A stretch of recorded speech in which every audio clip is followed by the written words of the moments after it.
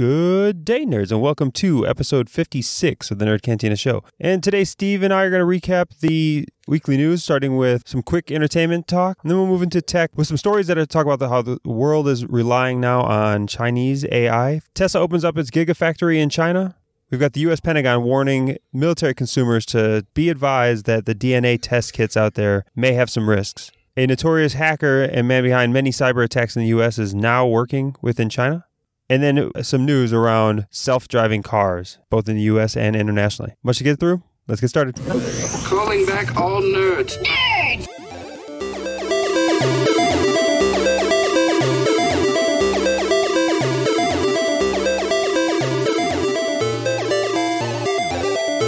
All right, welcome back, nerds, to episode 56 of the Nerd Cantina Show. And this episode is brought to you by vacationing. And we've got... I am sitting in my car. It's about 35 degrees out in Joshua Tree National Park, sitting outside my RV, and I did not plan ahead. So if you hear some external noise or whatever else, that's the sounds of the wilderness and noisy ass people at a campground. And technically, this is our last recording of the decade of 2019, but it won't air until the first day of 2020. So we're going to do a little kind of time traveling on this episode. So to us, it's the last episode of the year. To you, it's the first episode of the year. So let's have some fun. Yeah. So Happy New Year. And this is a tough time. I was just telling you, Steve, that between Christmas and New Year's, time ceased to exist. Like the understanding of what day of the week or whatever else is completely meaningless to me, as I mostly take this time off of work. So this snuck up on me here, but time is a man-made construct. But there's some to get through. Time is just a man-made construct. If you want to call it Wednesday at 9 p.m., fuck it, it is. Like it's how it goes. But really, what I think a lot of the world has shut down at this time. We don't have a ton coming through in the entertainment side. One piece of entertainment that I know you missed out on last week, and that was telling us some juicy story. So we were so wrapped up in talking about the Rise of Skywalker, I totally forgot a funny story that kind of happened to me walking in. So Stu came by before I went to the movie, and I told him I was going by myself, and I was like, man, you're not going to go see this on premiere night? He was like, no, I'll probably try to get there over the weekend. I was like, what the fuck are you doing right now? Like, it's 9:45. Like, it's a 9:45 show. So he's like, are there tickets left? And there wasn't any tickets left in the Dolby Theater, which I was going to, but there were some seats left in the IMAX, and they were both playing at the same time. So he's like, yeah, fuck it. I'm going, So we both hop in the car. We drive down to the theater, get there a little bit early so we could partake in some greenage in the parking lot.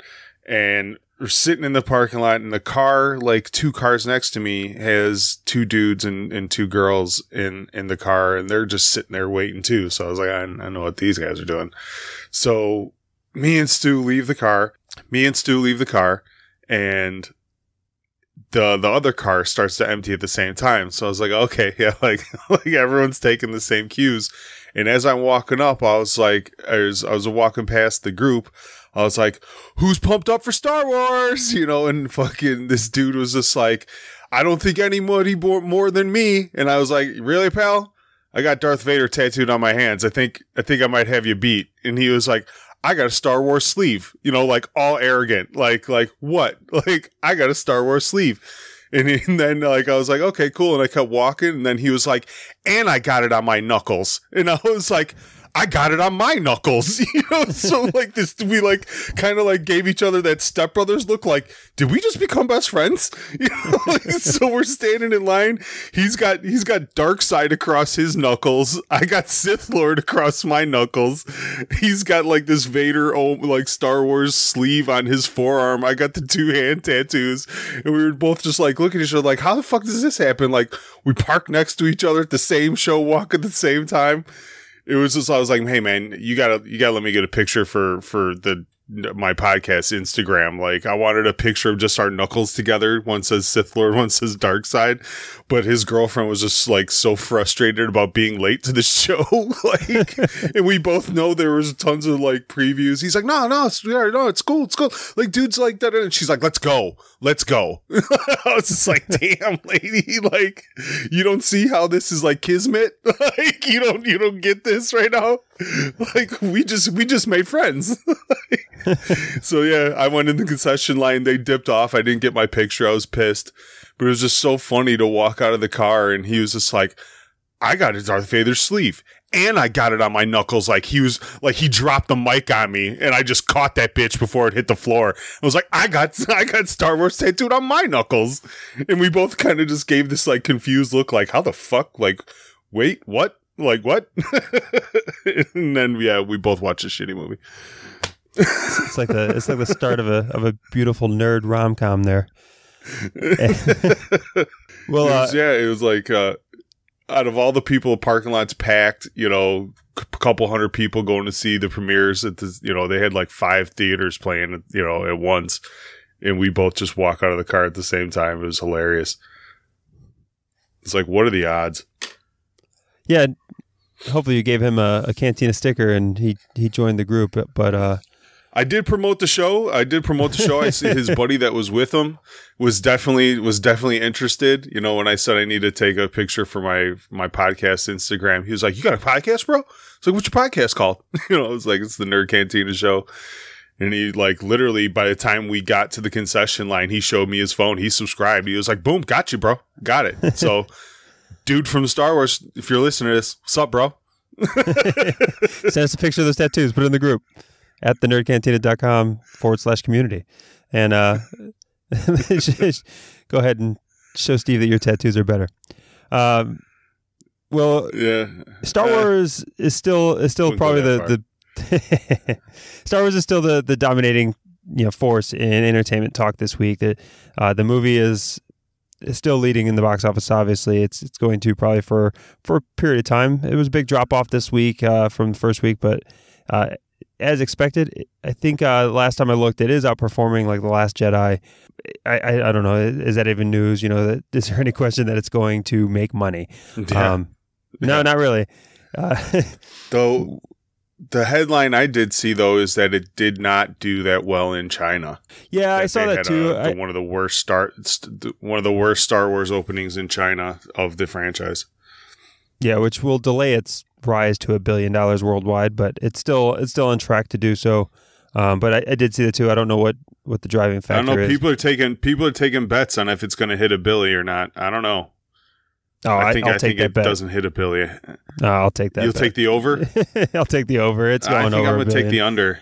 I think I'm going to take the under. All right, so it's still this movie's still dividing fans pretty harshly as far as what people think about it and what their experiences are. We've released our Patreon exclusive spoiler full review and what our thoughts of the movie is. So anybody can go to the Patreon page, listen to that for $1, measly buck. And then outside of the movie, you also have the Mandalorian wrapping up its first season this last week, and I don't know. I love that show. I think the vast majority of people. I think that's one that isn't dividing fans.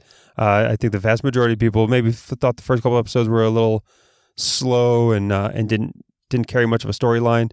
But you see that it all did kind of come to a payoff at the end. That it does tie in everything throughout the season pretty well, and overall just good, well put together show, regardless whether it was Star Wars or not. Yeah, I don't know what people are kind of expecting from a TV show, like why every episode has to have huge, meaning in the Star Wars universe, why we can't just take nice one-off, episodes. I mean, that's the TV we grew up on. You had a season of 22 episodes for your favorite show, and only maybe 8 of them, 10 of them really progress the overall carrying over plot or narrative that they're doing. The other, 12 to 14 were just basic filler episodes to either develop characters or just tell a one-off story. I don't know. if we're moving to a different point in television, now that we have so much content to consume and TV is kind of really taking the forefront of entertainment in the entertainment industry, I don't know where the complaints are really coming from. I don't get it. I think it really is just, it depends on what service you're on. I think if you're still on broadcast television, there is less of a necessary complete tie-in. And then the streaming services, it's almost like watching just a 10-episode movie or whatever it happens to be. The expectation is really, the fact that there's end credits after one episode or the other is meaningless. The fact that an episode ends is meaningless. It's all just, it's gonna continue and autoplay the next episode anyway. And there's more of an expectation that things just tie very closely together, that they're loosely coupled or very tightly coupled together from one episode to the next. And Mandalorian wasn't quite I'm not that much of a binger, so like I'll get to watch maybe 2-3 episodes a night after the kids go to bed and Kristen's either on her phone or goes to bed early. So I'll get maybe 2-3 episodes a night, and I'm not trying to just pound out 3 episodes unless it's a show I need to get through so we can talk about it on the podcast. But like lately I've been watching, I would watch 1 episode of Mandalorian, 1 episode of The Witcher, and then, maybe 1 episode of something else, or log on and play, Fortnite Overwatch for a couple minutes with somebody that's online. I don't get too like wrapped up in one single show and just pound it out like that. I kind of like to stretch it out and digest all these episodes for a day and let them kind of sit. Yeah, I'm the same way. I maybe watch an episode a night of something. So I'm always trying to catch up, and I do not binge really anything more than maybe 2 in a night or something like that. So it's I don't care, and I think the Mandalorian still played out this kind of episodic way of telling the story well. This week you get a few people mad at Jason Sudeikis.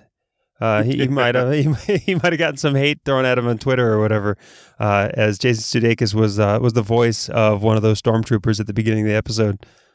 Yeah, they're all mad about the child abuse. Yeah. I will say, at least you didn't see like glove to green skin kind of like it was him punching a bag, but in your mind, that cute little fucker was in there, and man, everybody got triggered. The only reason why you don't see glove to green actual face is probably because the animatronics team, the puppeteering team that put that expensive. together. Oh yeah, they would have absolutely shit themselves if somebody was actually punching it. And Disney shit the bed on quality merchandise for that fucker, so you couldn't just put a figure in there, an actual scale doll or something. Well, I mean, Disney didn't shit the bed necessarily on the lack of merchandise for Christmas. I know that there's a lot of stories that talk about how they lost a bunch of money because they didn't have the merchandise. But the reason why they didn't, rumored wise, is Jon Favreau's decision, and he kind of strong-armed Disney into not pre-making the toys or pre-releasing the toys based off of some advice. It says based off some advice off of like what's his name? Childish Gambino, talking about how he loves to be surprised by these things. And everybody knows that if Disney would have put in an order for Baby Yoda toys or whatever else ahead of the Christmas season, ahead of it would have had to happen before the season. That would have been leaked, and the reveal of episode 1 would not have been a special if everybody kind of knew and was waiting to see a Baby Yoda. So they intentionally didn't create toys and create these things in order to best keep it secretive and have an actual kind of viral moment come out of the show. You don't think that after the episode 1, when it was revealed and they hit the go button on mass production, like it takes that long? Like, so you don't even think they had like models pre-made that only sat in the Disney warehouse waiting to hand over to toy companies? Like the whole process didn't even start till episode 1 finished? My assumption is that it's harder than any of us think. Because they made the animatronic. Yeah, they made the fucking animatronic. Yeah, people knew there was a Baby Yoda for a long time. Like, yeah, but those people were chained into the fucking basement underneath Disney World. Like, those dudes were not allowed to go home. So I think, like I said, I've got to make the assumption that no, it's not that easy. Because if it is, Disney's not leaving money on the fucking table. If it's an easy thing to figure out. Yeah, I just think there must have been something out of their control, because either you push up the release of Disney Plus so that you can get Mandalorian released a month earlier and start that process. Like, that there's people mad that they didn't have merchandise for Christmas. Like, that has to be a thing. Yeah, but I think in the end, I think they did it well. It's just like, before Endgame, before any of these big movies, there's all kinds of people speculating on these toys that are being made and these toys that are getting released. Stu ruined fucking Infinity War for me, or was it Infinity War or Endgame? But either way, they released a Thor toy. Yeah, it was Infinity War. They released a Thor toy to where you could see the Stormbreaker hammer was Groot's arm. And he was like, he came in and he was like, yeah, I seen a toy of Thor, and you could tell that the handle of the new hammer was Groot's arm. So when that scene happened and they were making the hammer and then they show Groot, it was just totally ruined for me. It was just totally fucking ruined. And I was mad at Stu. I was mad at Hasbro. I was mad at everybody. I told him, fucking eat a dick. Yeah. So there you go. I think Jon Favreau intentionally did this to Disney, and Disney can deal with the loss of profits. And in the end, they win because of how viral this show went. That says a lot to Jon Favreau's pull at Disney then. Like, because... Yeah, Jon Favreau should run everything at this point in time. Let Jon Favreau take Star Wars. Let him be the overall mastermind, showrunner of all things Star Wars, because that's what they desperately need, is somebody who keeps continuity across all media devices. Yeah, Kathleen Kennedy needs to take the Game of Thrones walk of shame and let us all throw tomatoes at her naked as she walks through the street. As people just yell shame at her. It's fucking horrible. All right, but let's move on to some tech news here and do our little weekly wrap up there. And first one is, we've got some news coming out of PC Mag about how the world is relying on Chinese AI, primarily in the domain of surveillance. And I guess this to me is a no-brainer. I think that kind of makes sense because there is no greater country that surveils its people than China. So yeah, they're the leader in this technology, of course. But as we've always talked about, relying on Chinese AI opens up us to national security questions. So as private companies in the United States, as our government needs to utilize AI to streamline systems and to innovate and things like that, if we are only allowing or always looking towards China to bring in this AI, so spying on each other's countries has always been a thing. It's usually done by humans, but we're going to have artificial intelligence spies that have ulterior motives. Sure, I'll come in, help you process this data, but I'm also going to backdoor it to, Xi. Isn't that the Chinese president, Xi? Yeah. So I mean, all of the AI and facial recognition, all the surveillance tools that China has, it's obviously being used as an authoritarian regime over there to control the behavior of their people pretty harshly. It's also, being farmed out to these other authoritarian countries across the world, as most of the countries who are using surveillance technology and AI technology are getting it from China. And then, there's always threats. A tinfoil hat says, hey, what stops Chinese nationalists or whatever else from putting some pretty basic cameras in and around sensitive areas of our country, whatever else, that hey, they just link up to Wi-Fi, they link up to satellite internet, and they're just these passive cameras that sit there, and the AI can now detect people, and it can, with great accuracy, determine who somebody is based off of their walk. Like, you can completely cover your face, and the Chinese AI has proven that it can identify people just by their gait and how they walk.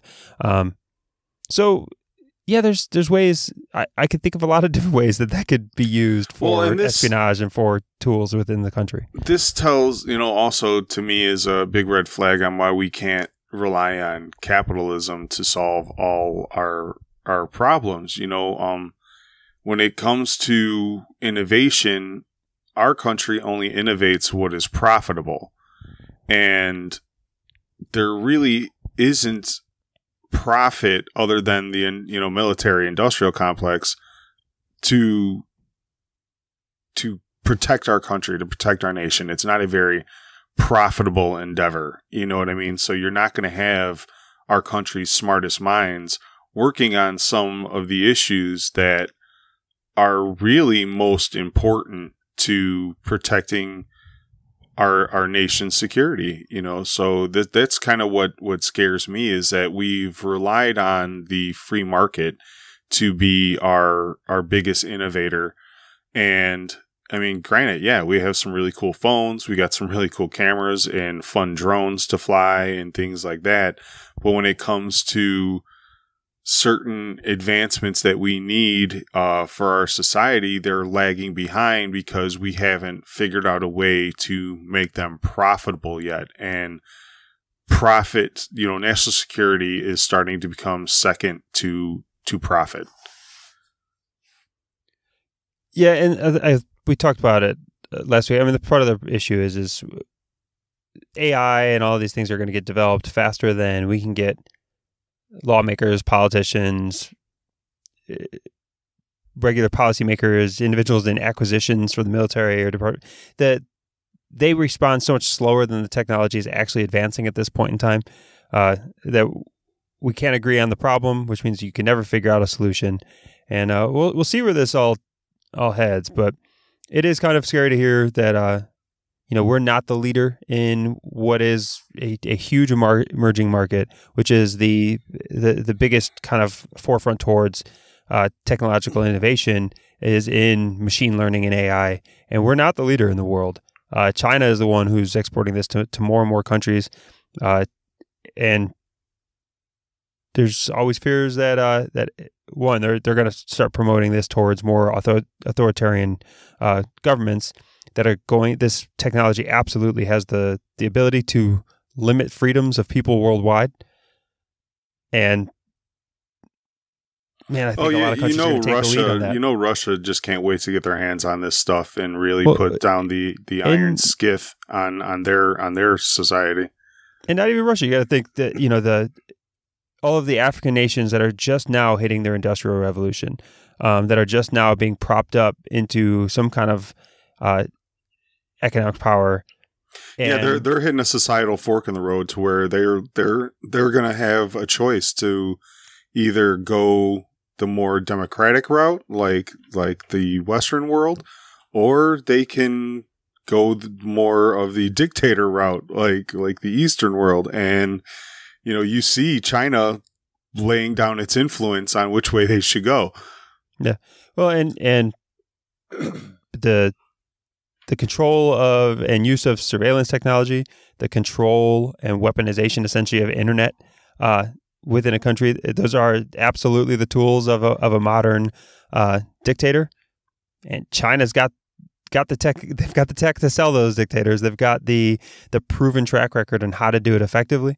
So that's it's something to be concerned about. It's something we'll see as we go in the future. But as of today, right now they are definitely the leader in AI research, in surveillance technology, and a lot of that technology is coming from these companies that we've talked about in the past, like Huawei, as they're farming out this tech across the world. So. Well, our next story is actually a little positive because this is a story of actually China needing to buy innovation from our country. So that's one glimmering ray of hope. Yeah, and that's the the Tesla gigafactory in China opens up and it builds out. We've got the news earlier in the week that Tesla got a $1.4 billion loan from Chinese banks in order to build its gigafactory in China. But secondly, this gigafactory was started back in 2018. So ground was broken back in 2018. This gigafactory has been coming. So this first article that we had from TechCrunch talks about how they just got this loan from China to build out its gigafactory. But the truth is, the first 15 Tesla Model 3s from that gigafactory were delivered this week as well. So that gigafactory is up and running now on low scale, but they fulfilled their first 15 pre-orders this week. So you got some Tesla Model 3s that were built in China now driving the streets of Shanghai. And what's going to be interesting about, as the prevalence of like Teslas and things going to China, China's they're not going to have all the hangups that we have on autonomous driving.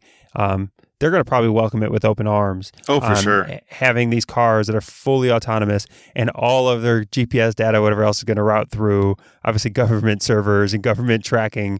And they're probably loving this opportunity to have autonomous driving cars that are linked through government systems, and they can track their population even better across the country as they drive. So absolutely, I expect China to in the very near future to roll out as many of these as possible, and we'll start to hear news that their cities are going to be completely optimized for recharging stations, for ensuring that Teslas, electronic vehicles, and autonomous vehicles have a place in their country.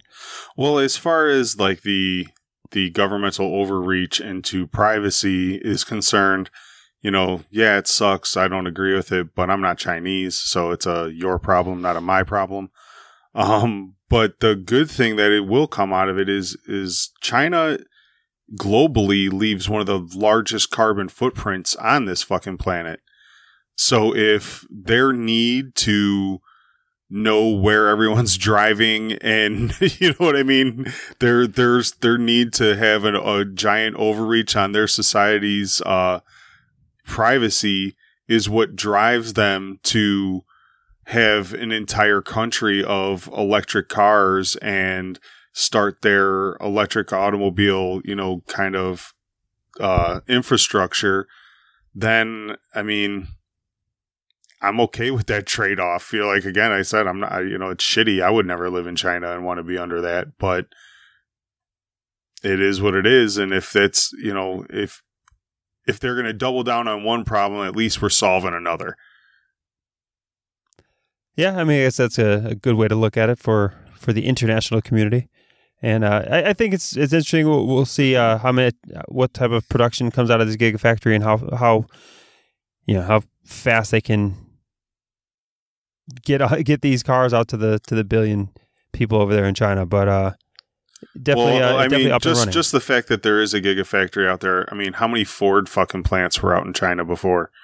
You know what I mean? Like, no idea.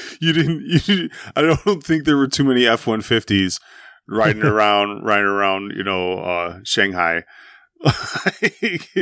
So the fact, that's true. At least it's still U.S. patents, U.S. company. That is well, and Tesla's open source, so I don't think Tesla's worried about patents or anything like that. You know what I mean? Tesla's always been open source, so I don't think they care.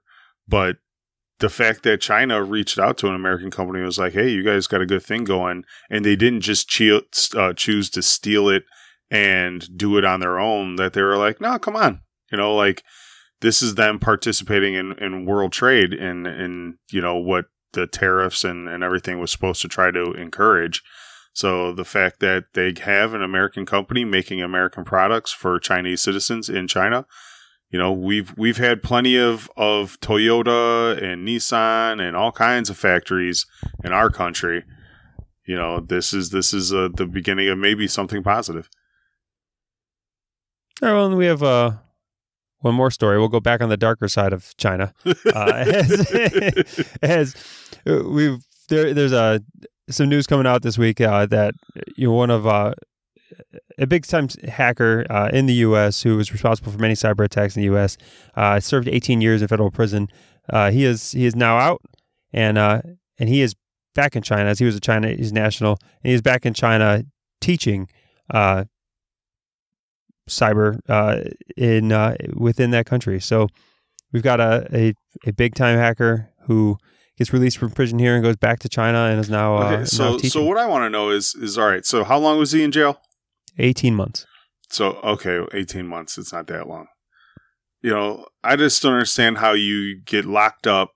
You're out of touch with the world for a decent amount of time, and you come out and you're still like current on all the things that you need to do for hacking and things like that. We should have maybe held him a little longer just to give just to let innovation kind of get way ahead of him, so when he gets out, he's no longer still one of the leading hackers to be teaching Chinese people how to protect, or yeah, I'm sure he's teaching China how to protect from hacks, but as you learn defense, you also learn a little bit about offense.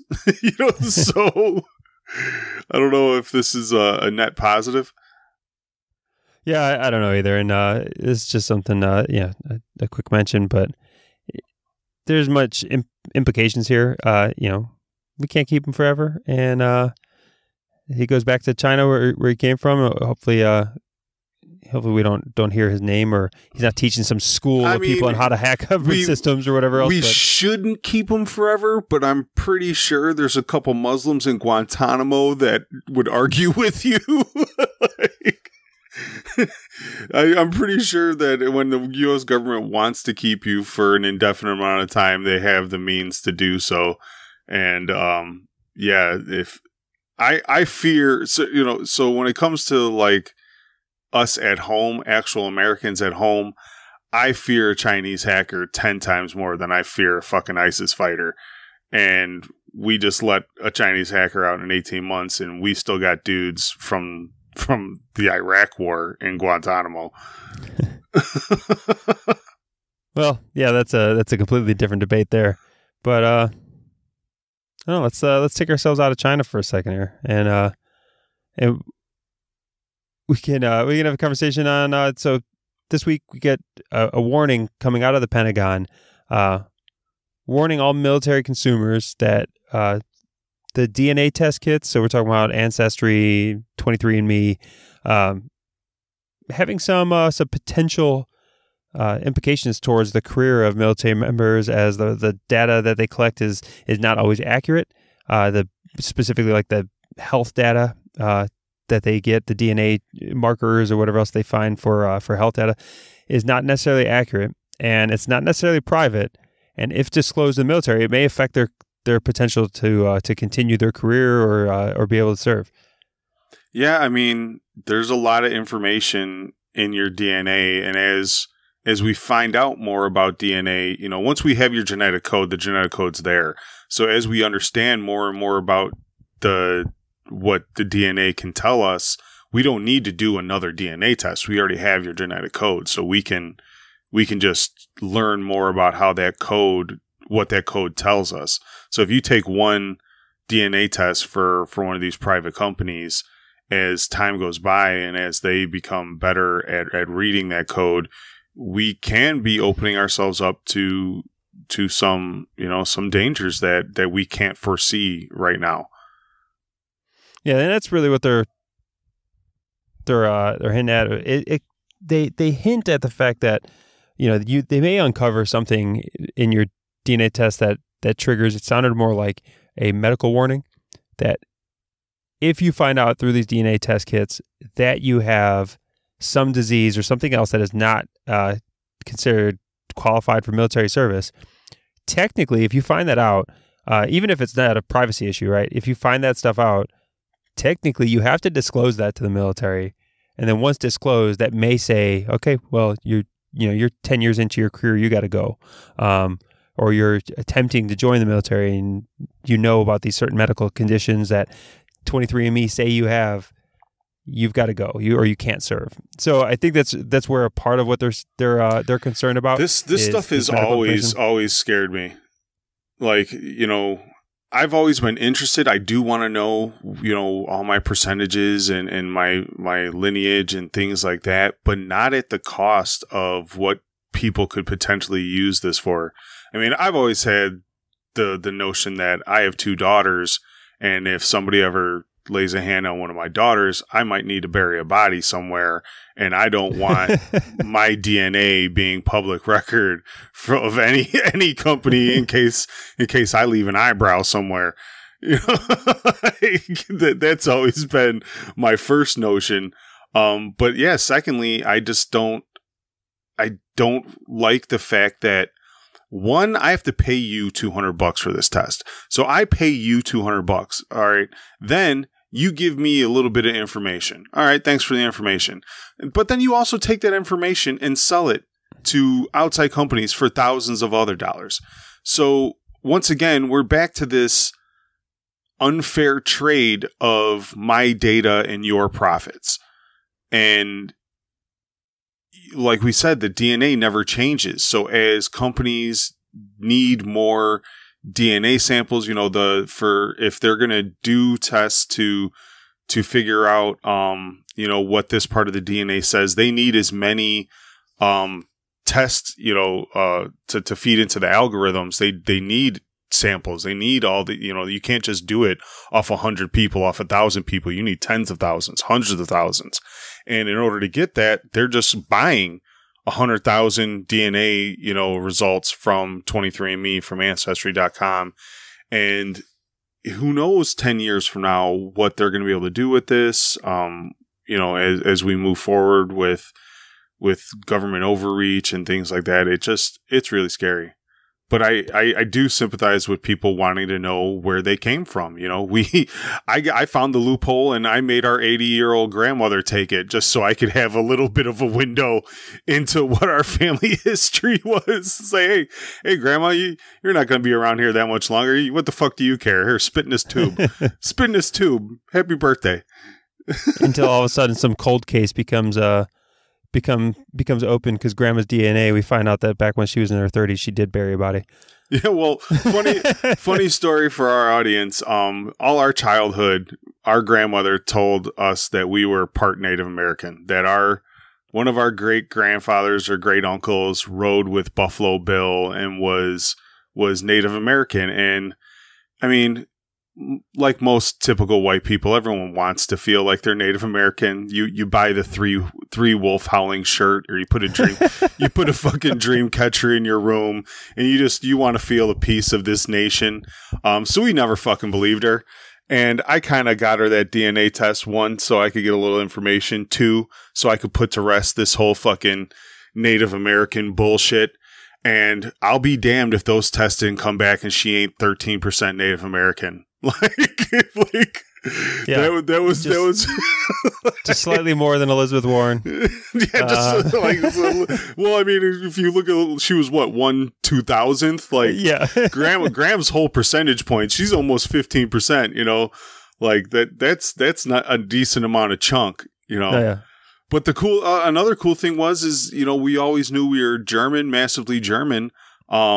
But it turns out we're German Jews. Like, she's 49% Jewish, and we had no fucking clue. Yeah. There's nobody in our family wearing a yarmulke. I mean, like, yeah, I didn't get a bar mitzvah. I feel like I'm missing out.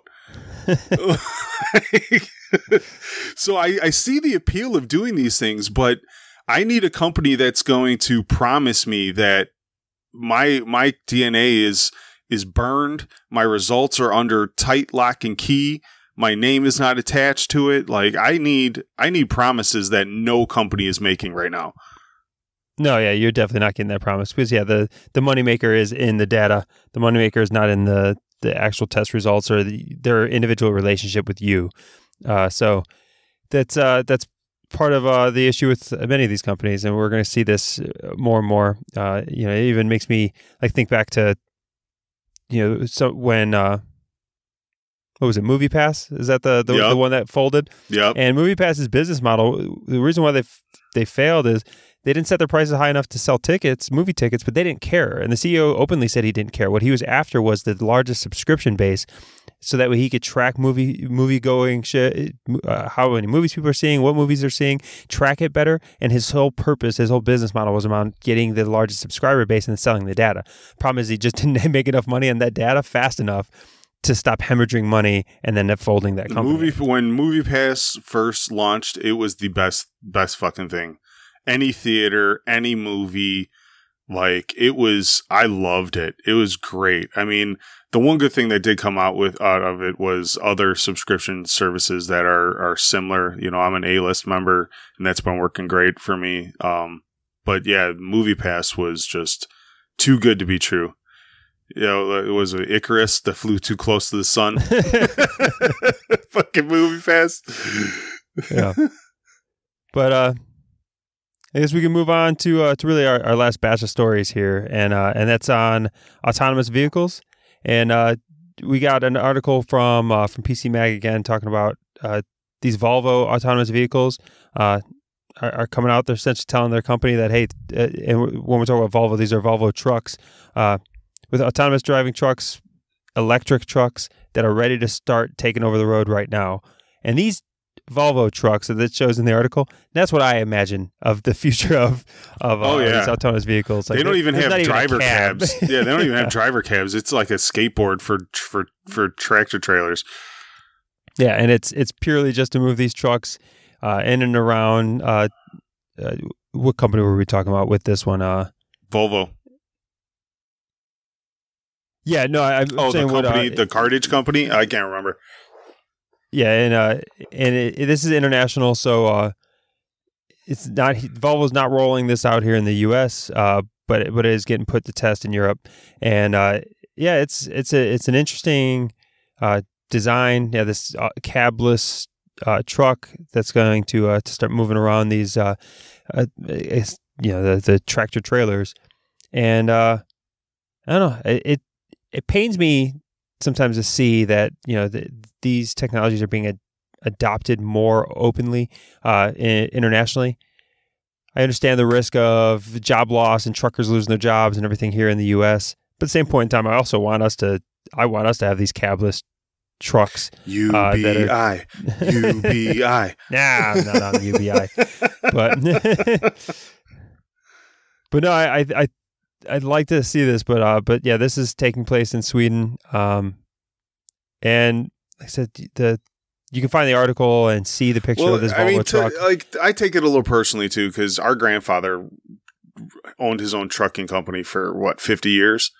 Yeah, and he provided a great life for his wife, my grandmother, for her children, and for me and my brothers. My grandfather did great things for our family by driving a truck all over the streets of Chicago.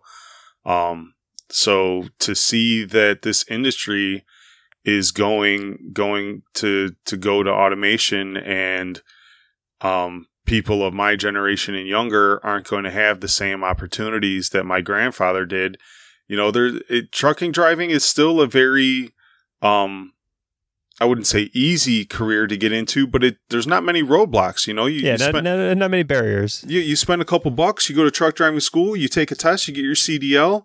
Don't be a dummy, don't hit nothing, and drive a truck. And you can make a good living to support your family. It's one of the only careers you don't really need any higher education. GED or high school education is good enough for most trucking companies, or if you have good enough credit to buy your own truck, you don't even have to graduate fucking high school. Just get a CDL and buy a truck and pull some trailers around, So to see an industry with that kind of opportunity going away in the next decade, it's kind of disheartening for me.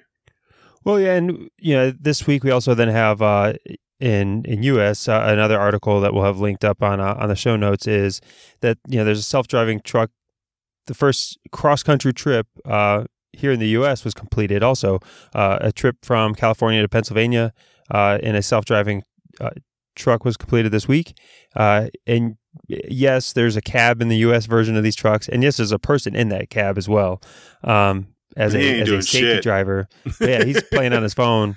He's that dude bought a Mandalorian. That dude bought a Nintendo Switch, and he's loving life right now. And so we see that completing. So autonomous vehicles are coming.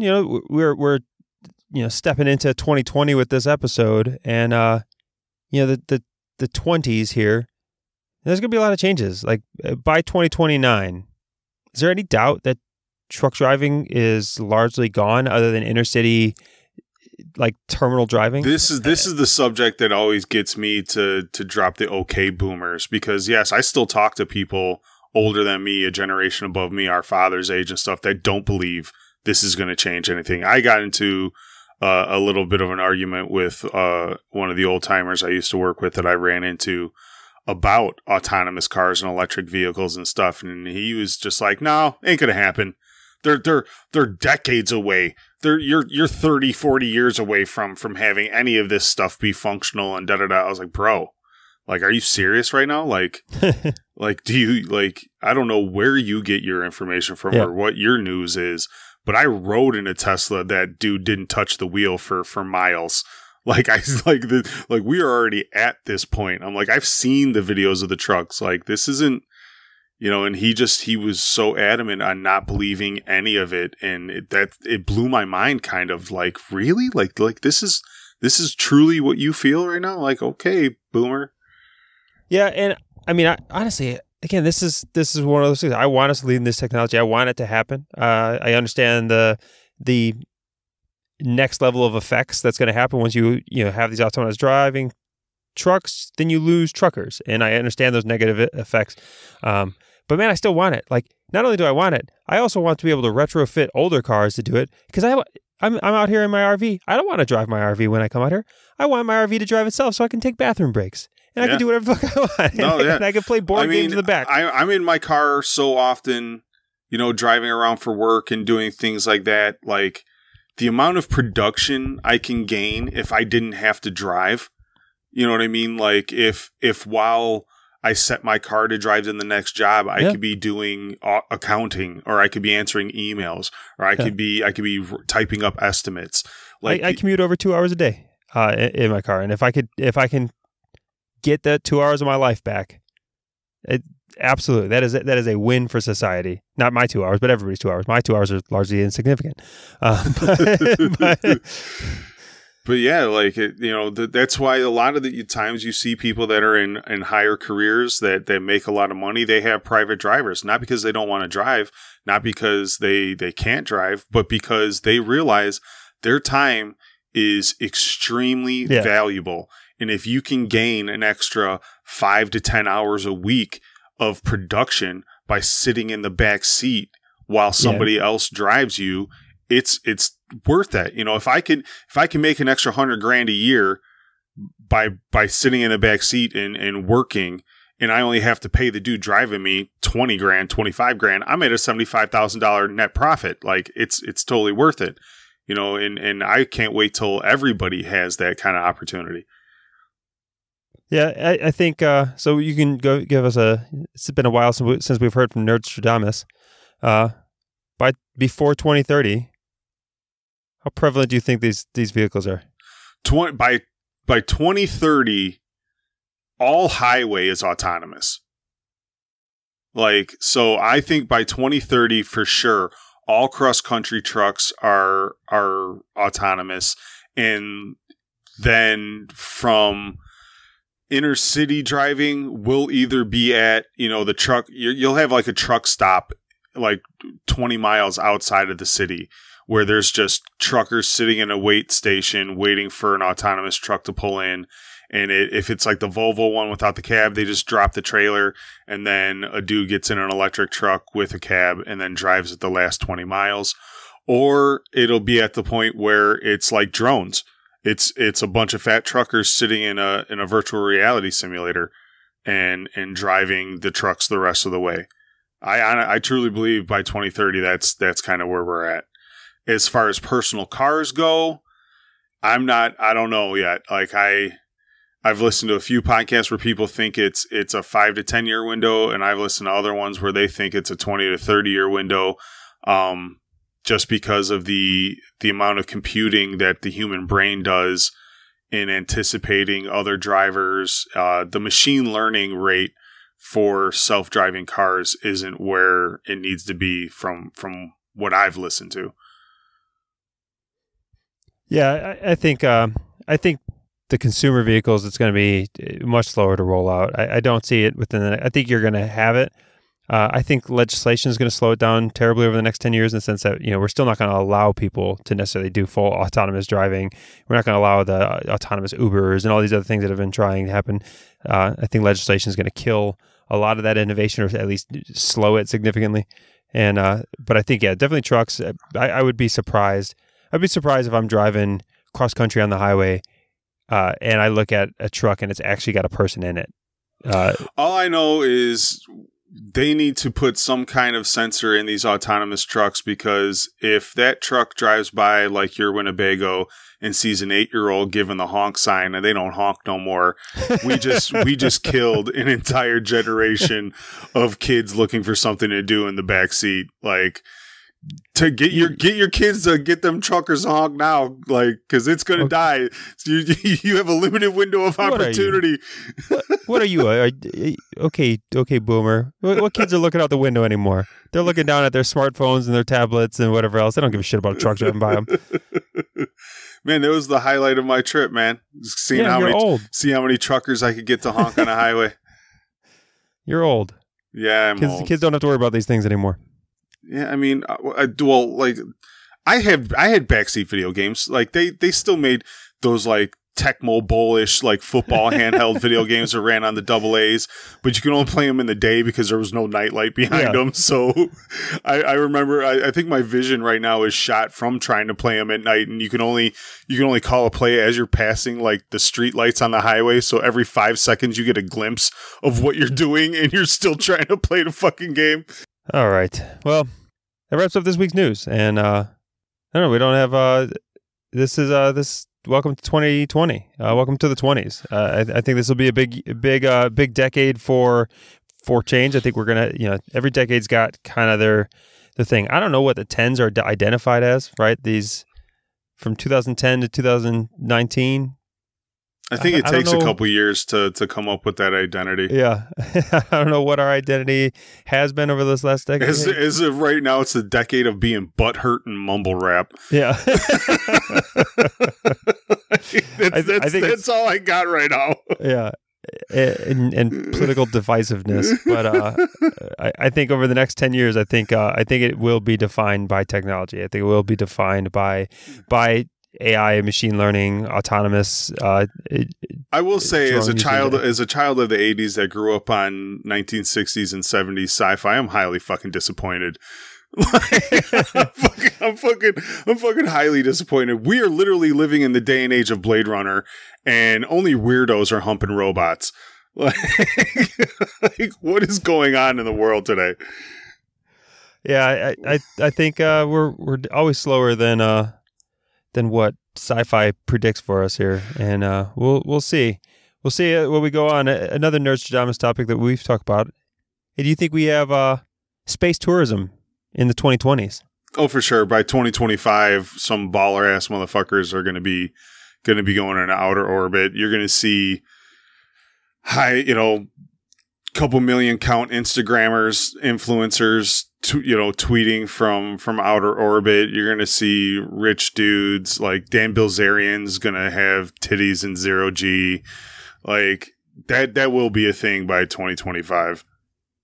Yeah, I agree. I don't know about 2025, but definitely by 2030, I think you're definitely going to have some of the uber rich and middle rich that are finding themselves out in some space flights. I'm hoping by 2030 we get a moon base. I just want a moon base. Like I want someone to be a resident of the moon.